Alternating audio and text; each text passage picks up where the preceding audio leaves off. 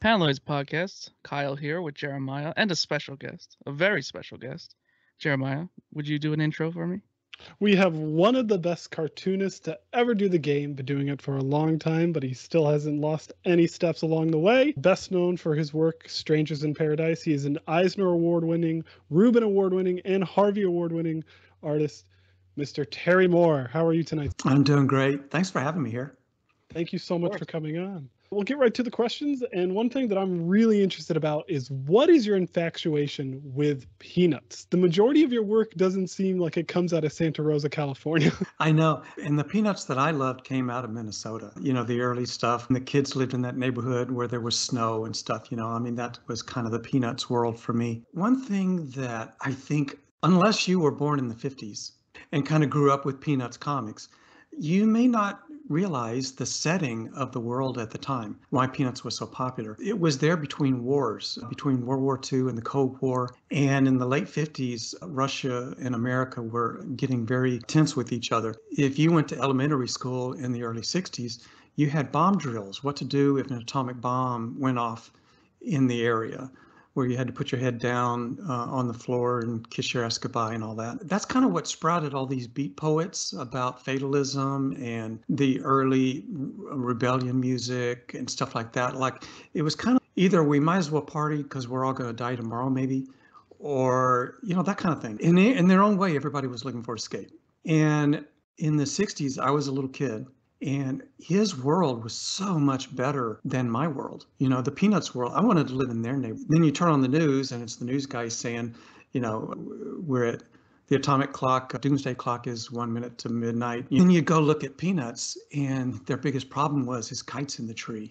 And on the surface, it looks like, I have this daily frustration with, doing any sports or kites. I'm just the kid who can't win.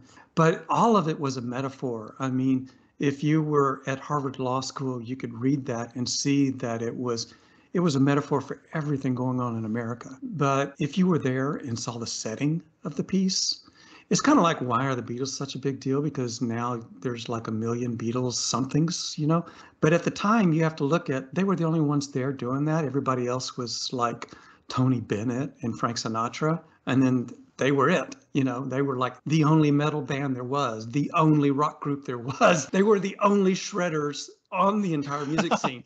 So it was kind of like that. And then Peanuts was like that. Everything else was sappy, High and Lois and old joke. But Charles Schultz managed to capture that tense fatalism of, I don't know if I have tomorrow.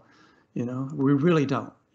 So it was just kind of cool. And in the midst of all that, he was making the point, look, what's really important is enjoying the moment and look at the flower. And then Linus was there saying, look at the pretty clouds. And maybe as the bomb drops, that's your last thought. Look at the beautiful clouds. So Peanuts was very deep on that level. And now reading it 70 years later, it just looks dated and all that, So it was a product of its time. It's the reason why we still know Liszt and Chopin and Paganini. You had to look at the setting. Everybody can play like that now, but nobody could play like that. That's such a great way of putting it. That was kind of moving a little bit. Yeah, I'm crying here. I don't know. Yeah, somebody should teach a class on it someday about what the relevance was. Not even mentioning his craftsmanship, I think that perfectly leads to the next question because I think it was partly answered. Generally, when did you get into comics and with that realize that it was your career? I tried to get into comics for a long time before I'd actually managed to do it. I drew comics in high school with my buddies, and the goal was just to make each other laugh in class or whatever, or between classes.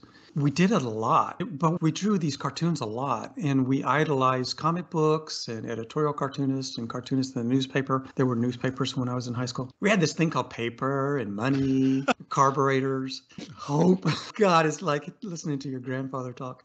Anyway, so we started drawing in high school to make each other laugh, and then I just kept doing that at home. But I went off and did other things, and a middle-age crisis of some sort, and decided, I really want to draw for a living. I've run out of other options, and I'm not happy, and this is what I want to do. So that was about 93, 92, and I spent a year checking out the comic scene and seeing all the indie guys and girls. There was a whole big brat pack of them at the time. Even Neil Gaiman was in that brat pack because he was a new guy. Yeah, and there was Jeff and, well, all those guys. And they inspired me. And then I met Jeff and went to dinner with him. I went over to the local store signing. They went to dinner, invited me. I grilled him at dinner. How you doing it? How do you do it? How does it work? Da da da. And he just kind of helped me a lot. He was very open to talking to me over the course of the year as I got my book together, and kind of got started that way. In my 30s when I started that. So I was really late. Most people have their act together and get in their 20s. That's so admirable. I'm a late bloomer. It gives us hope for us other late bloomers. Yeah, never. Yeah. I think a lot of us, we have a lot to process and get through before we really kind of figure out what we want to do. Probably spend the first 10 years of your adult life just trying to please other people and figure out the roles and crap like that. And then you decide, okay, well, I know I don't want to work at, that day job anymore. I've decided that's not for me. You just kind of have to look at all your options first before you pick one. That's what I did. And then you made your own. Then I made my own, yeah. Which leads to a great question. Well, you led into my question that I was dying to know. When Strangers in Paradise first launched, it launched under Homage Comics, which you helped found, and it was published under Image, correct? I actually had a run of Strangers before that. So okay. I started in '93 with a small publisher in San Antonio, and they did a little mini-series. And then I self-published 12 issues by myself. And then the industry started imploding with the distributors going away. So that was the buzz at San Diego that year. And everybody was looking for a big publisher umbrella to go hide under because we were losing our indie distributors. And Image was taking everybody in, anybody they wanted. It was kind of like draft day for the NFL. That's San Diego. And that was about 95 or so, or 96. So anyway, I got offered to go to Jim Lee's company, Homage. He had Wildstorm already operating. They were doing great. Jim was doing great. And he wanted to start this indie line, Homage.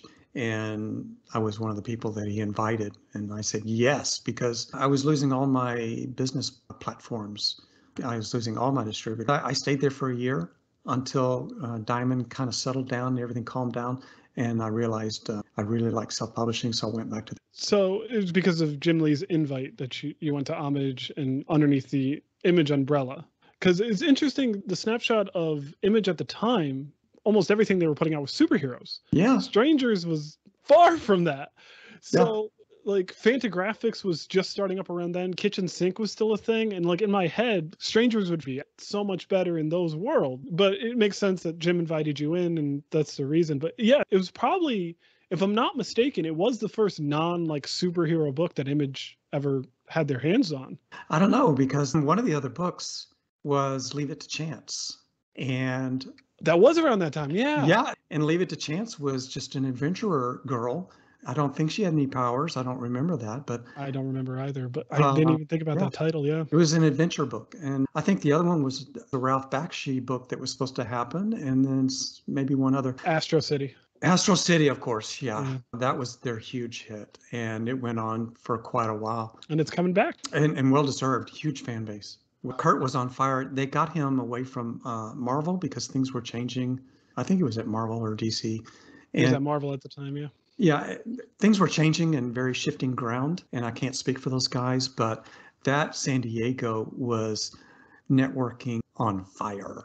I would have been a fly on the wall there. Yes, you did want to be standing next to every booth listening to all those conversations. I mean, there was lots and lots of deals and survival talk and all kinds of, it was a very exciting time, actually. We were scared to death, but it was a lot happening.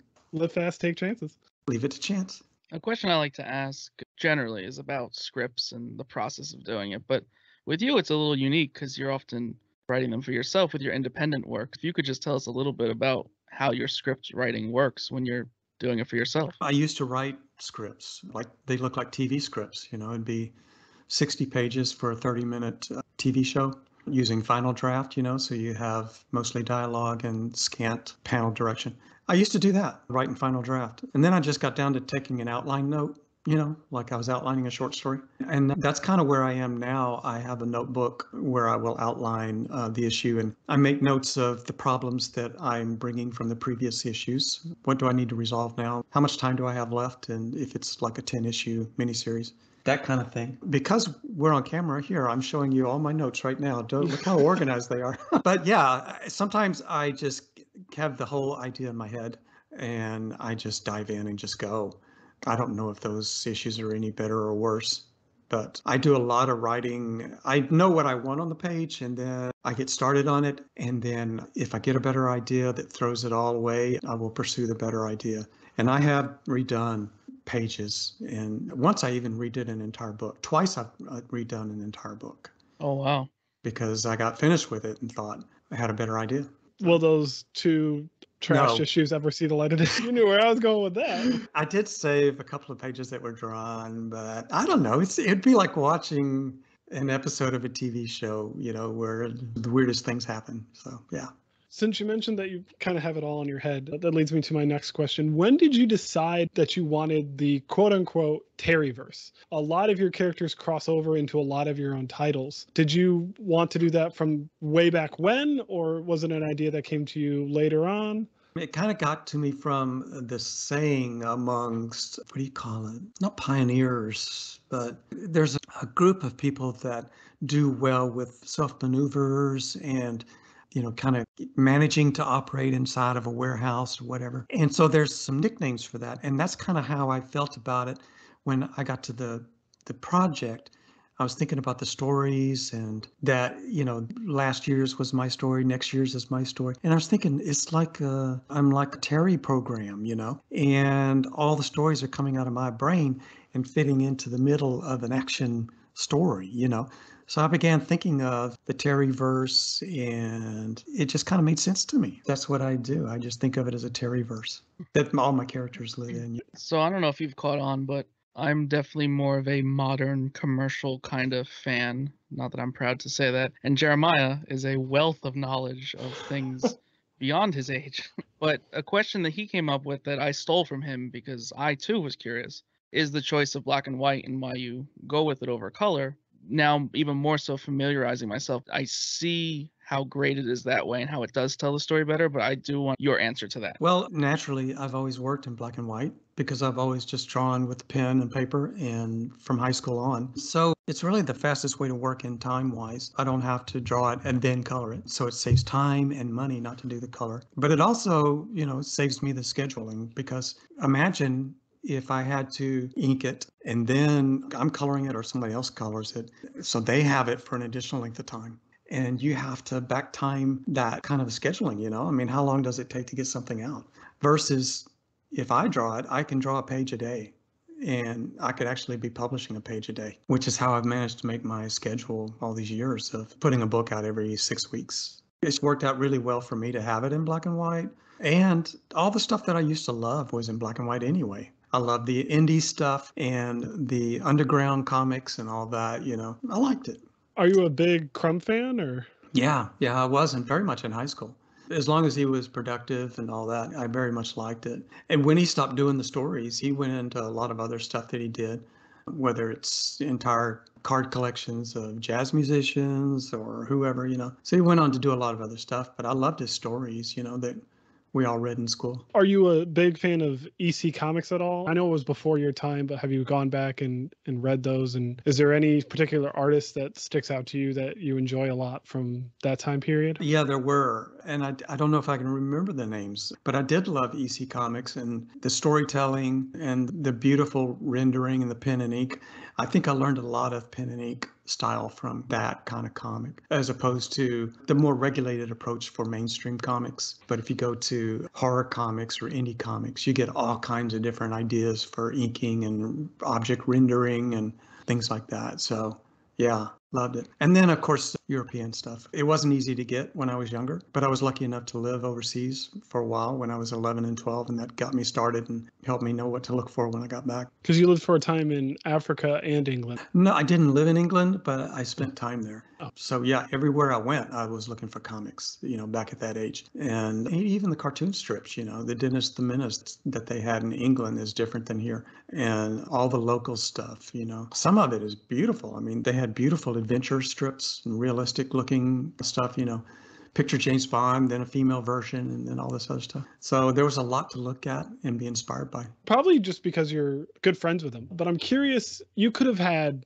pretty much any superhero artists do the superhero pages of Strangers in Paradise. Why'd you choose Jim Lee? Because it was his company. That was the first issue for Homage. And he offered to help. And he said, you know, if you like, I'll do a cover, which is really incredibly nice because you realize, you know, what that means. Of course, it's sales. And the whole time that I was publishing Strangers in Paradise through Homage, all of my sales were up at least 3,000 per issue. That's the power of Jim's audience. And so yeah, it was just one of those really, really nice things that he offered to do. So I said, what about I start off with a little hero sequence and then it's a dream and it converts back to my story. And he said, yeah, sure. And, you know, I think I did like 5 pages and he very kindly drew it and very kindly let his real inker ink it. And it just looked fantastic. And he's really a nice guy that way. He's so productive. He's so much energy, so nice. You know, I just can't say enough nice things about him as a guy and as an artist. He certainly ran that business in a brilliant way and made something good of it. You know, if you think about it, a lot of the other indie image people have come and gone or drifted off into other things. And Jim just stayed with it. He really loves it. And he's rose to literally the top right now as president of DC. And his work really speaks for itself. And obviously he's a fantastic artist, so why wouldn't you want him on your book? But I was really interested because you could have really chose anyone, but luckily you had Jim there, and that's such an awesome thing of him to do and such an awesome part of the beginning of that series. So tells you what kind of guy he is. I mean, he didn't say I'll do it for $3,000 a page. He just said I'll do it. And so yeah, I mean, he's just an incredible guy. He really is. And we still say hi to each other when I see him. He's a nice guy. It's awesome. Yeah, the real thing. Generally speaking, who are you a fan of in the industry? Nah. Cut it right there. Lord have mercy.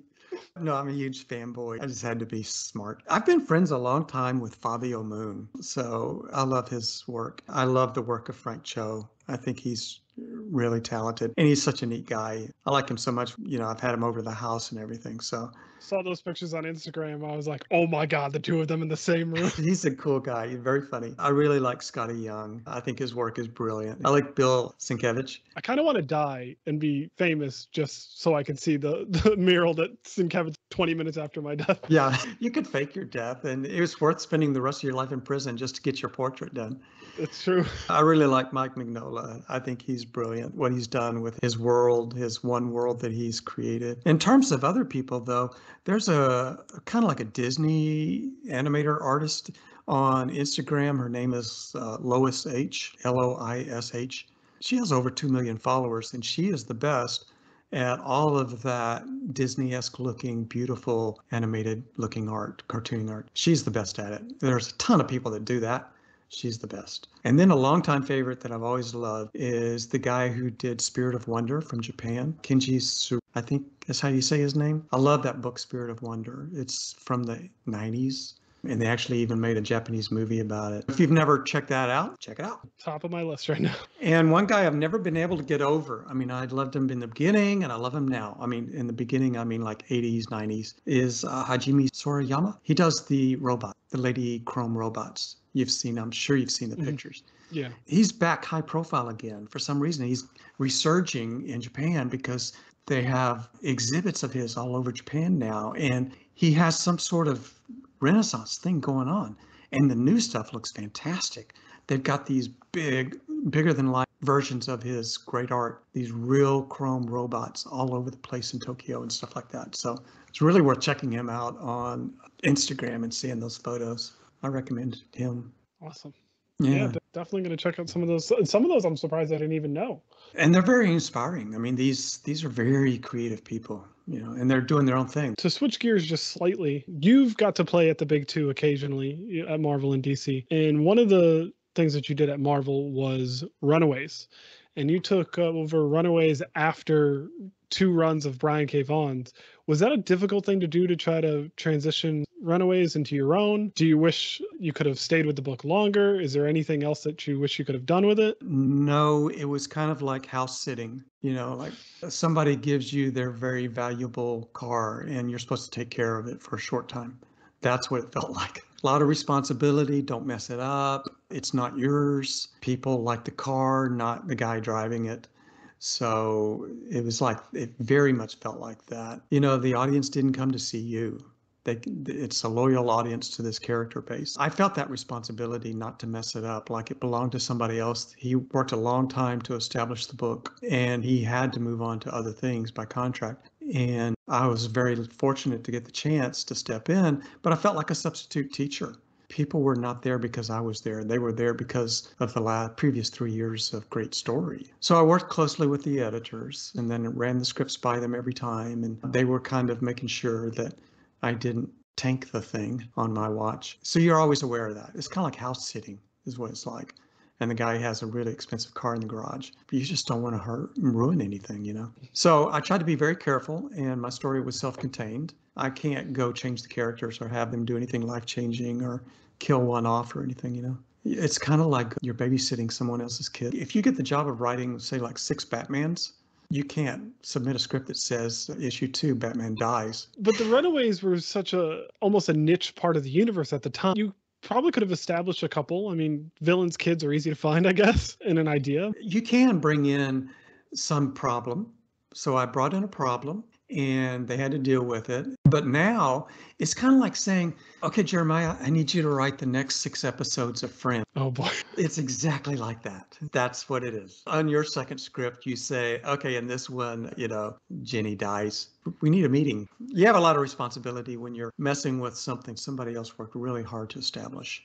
And I guess it really is that way if you go to a DC Marvel mainstream book that's been around a long time. But it's easier to forget, you know, because it's been through so many incarnations. But that one, there was only one, so don't mess it up, you know. So pretending that there weren't limitations or concerns, as you just have described, speaking of the big two, what characters would you want to play in their sandbox? You know, really just no rules. What characters from, I guess if you want to do one from Marvel, DC, who would you really like to write or draw, or both at the same time? I have my answer. At DC, it's the same answer I've had for years. At DC, I would write Supergirl, and I would give her a life. You know, she needs an apartment, a wardrobe, friends. What does she eat at lunch? What is her hobby? Does she listen to this podcast? Is it the only podcast she listens to? You know, like, when does she ever have a love life? Has anybody ever kissed her? This also means we can't be dealing with some robot android from the planet Z. I mean, the real Supergirl, who apparently, this very false rumor that she died and the whole DC universe warned her a long time ago. That's a nasty rumor. I'll tell you why it doesn't work and what really happened and why she's back. Okay, now that I've totally saved DC, the Marvel book that I'd like to write would be Gwen Stacy, all about Gwen Stacy. You know, I really thought that the story between Peter Parker and Gwen was great. And then when he lost her, he was in the Marvel universe, he was so depressed that his only comfort came from the other. We're not even going to mention her name right this second. So he ended up with, you know, plan B. So I was thinking, you know, what if the real Gwen actually survived and got away and she comes back and, you know, or there's something about it. There's more to the story, you know. I just can't see getting rid of Gwen Stacy. They were crazy about each other. And he had nothing in common with the redheaded girl. I mean, that was plan B. I mean, that's like deciding you're going to hang out with, you know, somebody else in high school, you know. Thanks to the smokers crowd. Yeah. That's what it was, yeah. I mean, they didn't have anything in common before. And then she was the only girl left, and they just kind of forced them together. For him and the girl he's with now. But anyway, that's all over. I mean, he's gone and he's retired and we've got new kids on the block. So if we bring Gwen back, it's too late for Peter, but the new kid, the new Spider-Man, I don't know, maybe there's some Gwen DNA somewhere. Everybody leaves DNA somewhere. Somewhere.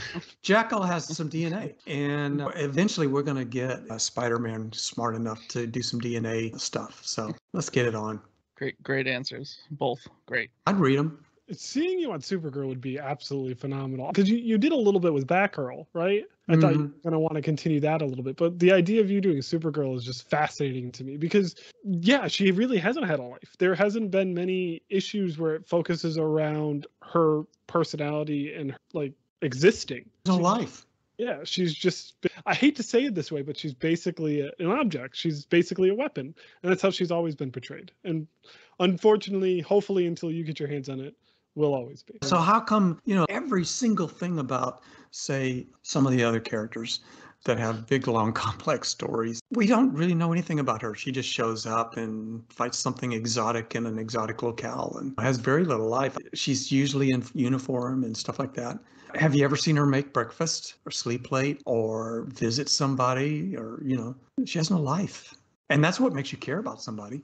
I would love to see your take on that one day, hopefully. To switch gears back to your own Terryverse, is there any more development on the Rachel Rising TV show, or is that in just production hell? It is actually completely unclaimed. Ooh. It's not even in production hell. It was with somebody and then they let it go. They didn't do it. And it was not because of the property, but because of these places that, they acquire rights and stuff like that. The personnel change every year. People are always shifting and moving up and all that. So the person that options your book may be gone in 2 years. And once they're gone, the next person doesn't want anything that person had. They bring their own list. If that one person that options your book doesn't get it somewhere within his time period, that's it, you're done. So that's what happened. It was with a person or two, they moved on and the thing lapsed, and now I've got it back. So my plan is I actually have 3 other things optioned, and I'm going to hope that some of those things get going, and then somebody's going to say, do you have any more? And I'm going to say, oh yeah, I have this one. It's only $1 billion. Last time you got it for $20. Now it's $1 billion. You guys can negotiate that deal for me. I'll get right on that. I heard from a little birdie, and I'll give the shout out to the little birdie. I have a really good friend named Russell Burlingame, and he let me know that you might have something in the works for Kickstarter. Is something going on there? I wanted to do a Kickstarter because all of my pals are doing one. When I finished my last series, Serial, I thought, okay, now I'm going to do a Kickstarter. But I really couldn't think of the right appropriate project. And I pitched like 20 ideas to Robin, and she said, I don't think that's quite right. We couldn't figure it out, to tell you the truth. And whatever I do, I'd have to start from scratch. So if I did a Kickstarter this month, I couldn't deliver it for a year. That's not good. So it never really kind of gelled. And then just recently, like within the last 36 hours, I decided to start a new series instead. I've been dying to do this certain series, and I've been dying to do it for quite a while. And I just decided, let's just do that instead. So I resolicited with Diamond, and I'm launching a new series in June or July. Very cool. Yeah. I'm excited to see that. Me too. Yeah, the Kickstarter, I think those things are great. But yeah, obviously here in the studio talking about it between ourselves, I clearly did not have the right thing. And some of the people who do Kickstarters have been working on something for quite a while. Like, Most of them, yeah. Yeah. So, and I don't have that. I'd have to be starting from scratch on it because I just finished a regular series. I would have to start from scratch on the Kickstarter, and it would take a year for me to do a trade, and it just didn't quite feel right. So I'm better off going back to a periodical. But one day, if ever, are we ever going to get a strip? Because you've wanted to do a strip for a long time. Now's a good time to do a strip. Where does There's it this go? little thing called Substack. Substack. Yeah, I mean, that's a possibility. Everyone's doing Substack right now. And a strip would work, in my opinion, a strip would work really, really well on Substack. I mean, I get emails every single day from Brian K. Vaughan and Chip Zdarsky and other people that I subscribe to on Substack. I'd love to get an email from you every day. Terry Moore artwork and Terry Moore story in my inbox every single morning. Yeah. That'd be wonderful. I would love to have that offered out there to everybody too. I would love to do something like that on a regular basis. So I will think about that. That's going to haunt me all night. And if you ever do a strip and you need a character, Jeremiah is a fine name. Okay. I want to give you any remaining minutes you want to give us with anything you can share about what you're working on and, of course, upcoming projects that everyone needs to be looking out for. What I'm doing right now and have been doing for the last couple of 2 to 3 weeks is sketches. And I'm doing these sketches for this big deal art sale that we're having on my website come April 1, 2, 3, that weekend. And so far I have, I think, 64 sketches that I've done, pencil sketches. They're the ones you're posting on Instagram, right? Yeah. They're gorgeous. Yeah. Thank you. Oh, I'm so jealous. So yeah, I've been doing that, and those will be for sale. And then we pulled like 150 pages of original art from the archive. The buckets you see behind me, those are Oh, all original pages from my series. I wow. have 4 great big buckets full of envelopes of all those original art, and not all of it's been seen. So Robin went through and tried to pull a lot of pages that have never been out, and those will be for sale. So this is on my website, abstractstudiocomics.com, and we're going to have a big sale April 1, 2, 3.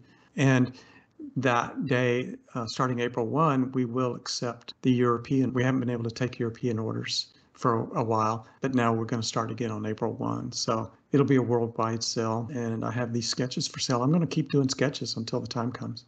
I'm really excited to see that sale and hopefully that I can grab something. In one of the sketches that you posted, you have a quote, and I just want to just touch on it for a second because when I read it, I was like, wow, that hit. Is you were talking about Francine and Kachu from Strangers in Paradise. If you haven't read it yet, it's okay. It's a book. Books wait for you to be ready for them. That's such a, oh my God. And finding stories at the right times in life are very important. And like Strangers, I guarantee has helped a lot of people. Is there anything that you'd say to someone who hasn't read Strangers, who's afraid to pick it up? Because it's not a superhero book. Like, what would you tell them about Strangers, you yourself, why they should read it? I think the people that I see reading Strangers are every kind of person.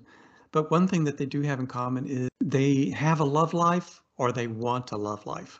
So it does not tend to resonate with a 12-year-old, but it does tend to resonate with anybody who's been dumped or rejected or has fallen in love with somebody from afar and doesn't dare talk to them. And then there's other characters in there that have struggled with falling in love with somebody of the same sex. What do we do about it, especially if the other person doesn't feel that way? So I'm just really trying to get into all those situations that happen between the age of 18 and 28 when you're really looking for, and these are all the variations. The cast of Strangers is pretty big. So there's so many variations on falling in love. Thank you for telling me you love me, but I'm sorry I don't feel that way. Or, I wish I could, but I can't right now. Or, okay, I'm free. Wait, where did you go? Every variation is in there. And it meant so much to me to get all that off of my brain. I mean, clearly, I just pulled from everything I ever heard and saw in school and in my 20s. It's all in there. And it felt so great to follow through on it and watch these people win for once. The thing about Strangers is it's a long story, and it really has time to delve into all the reasons why it can't work out, it shouldn't work out. Oh, there's a little glimmer of hope. Oh, look, this is wonderful. Oh, fantastic. We're inseparable. So it's, like a dream come true on so many levels of, all these different types of pairings and pairing up in relationships. So it's really a good book to read if you're lonely and feel like it's just never going to happen. You can find your avatar in this story and watch how they handle it. It's not one of those short made for TV movies where they fix it in 20 minutes. I mean, it's a long series. But the one thing that is on every page really is hope. And that's the one thing that keeps people going. You get up every morning thinking, well, maybe today it'll work out. And that's why we keep getting up. And I've kept that feeling throughout the book. And that was the most important thing to me, was hope. And then there's just a resolution and there's love. And it just kind of makes you happy to be alive, that you're glad for them.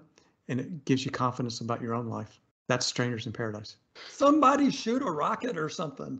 Well, thank you so much for coming on and talking with us. It was an absolute pleasure. I would put your pencils up against any other artist in the industry, just with the way that you do them.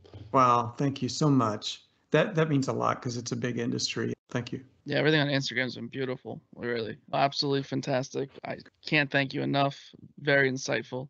I love that we had some parallel structure there. Started with a little lack of hope and ending with a little hope. So really fantastic. Thank you, guys. Thanks for having me on and let me talk about all this stuff. I love that you're helping me get my little universe out to more people. Thank you so much. I'm really excited to see more of the sketches. Hopefully I can get one. I'm very jealous of Russell's because he has it like right when you walk into his office. He has a sketch of Kachu on the front of a pickup truck, I think. Oh, yeah. She's rubs gone it in through my a face couple of all the pickups. time. Yeah, okay. She has an old pickup, and you can see it in the story when she buys it. Yeah, she likes the old pickup.